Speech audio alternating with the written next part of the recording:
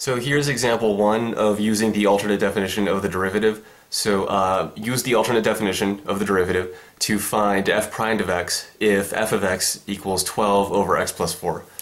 So let's go ahead and just jump right in here.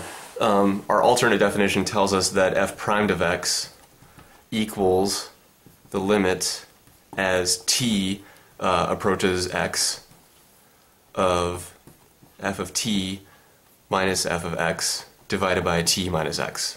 Okay?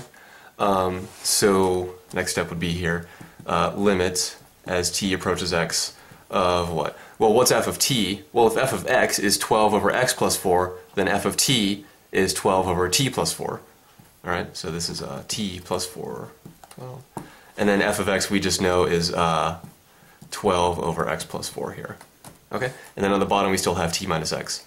So notice this first step here, this was a little bit easier than using x plus h. It's probably not so bad in this case, but if you have a complicated function, then replacing x with x plus h might be kind of tricky or might be kind of a pain.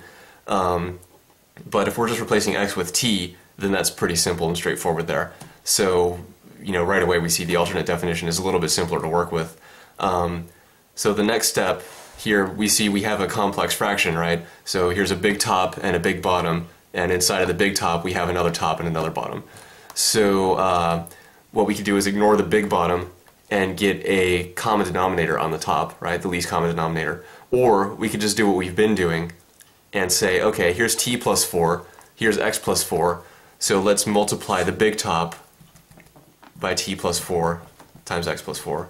And then we have to multiply the big bottom by the same thing, of course. Okay?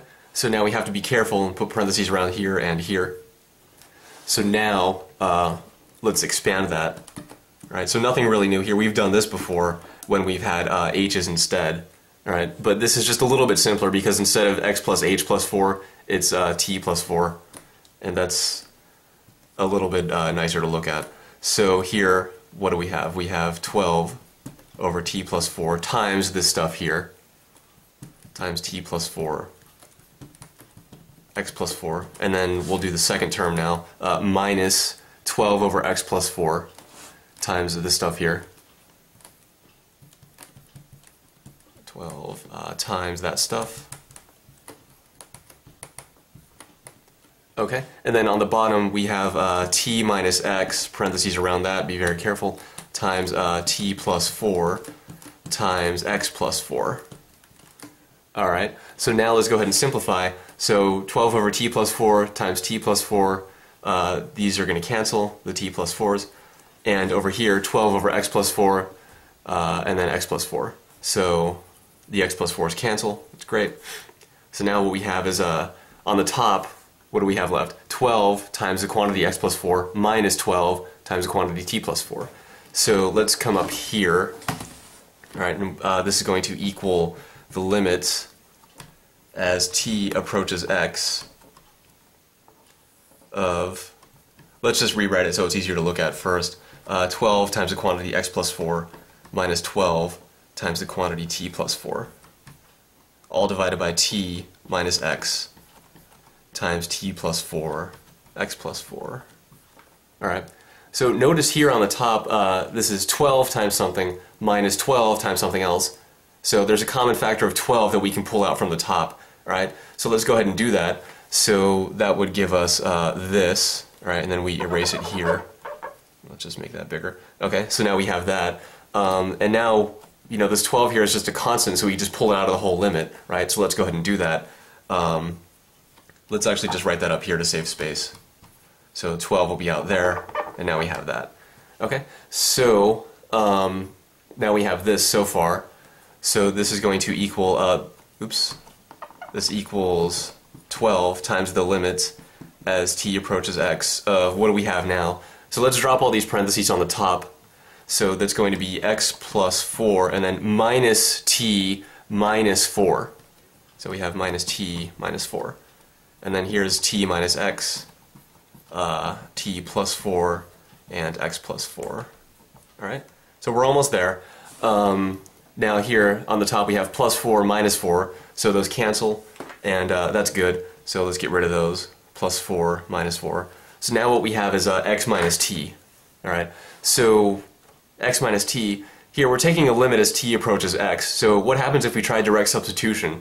Well, we're going to have x minus x on top and x minus x on the bottom, so that's bad. So we want to cancel these somehow. But notice this is x minus t, and that's t minus x. So how can we do that? Well, if you haven't done anything like this before, it might be kind of tricky, but the trick is to remember that x minus t equals negative 1 times t minus x. All right? So what we just did here was we basically factored out a negative 1 from x minus t. So it might be easier to see going from right to left. You know, if you start with this, distribute the negative 1 through, what do you get? Negative t plus x, or in other words, x minus t. So let's go ahead and do that. So we'll rewrite the top like this. All right, we'll rewrite it like that.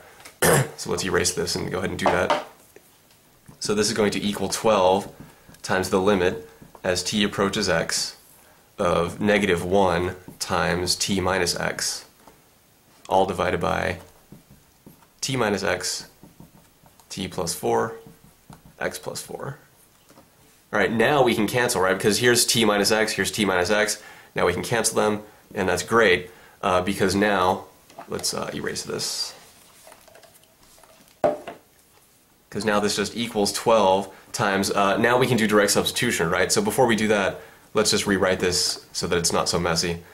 So what we have is negative 1 on top from that, and then we have t plus 4 times x plus 4. Okay? So now we can just do direct substitution. So we're going to take a limit as t goes to x, so that means 12 times negative 1 over, we're going to replace all the t's with x's, because t is going to x. So all the t's in here get replaced with an x. So this becomes x plus 4. And this x plus 4 just stays x plus 4. Alright? So when we simplify this, we get negative 12 over x plus 4 quantity squared. And that's our derivative there. Alright? So, you know, whether or not this is simpler than using the original definition that we talked about, that's kind of a matter of personal opinion, I guess. But I think this might be a little bit better because here, you know, we just had t plus 4 instead of x plus h plus 4. So for this particular function, it's not really a big deal. But if you have something a little messier, like maybe if you had x's on top and the bottom, this might be a little better to work with, depending.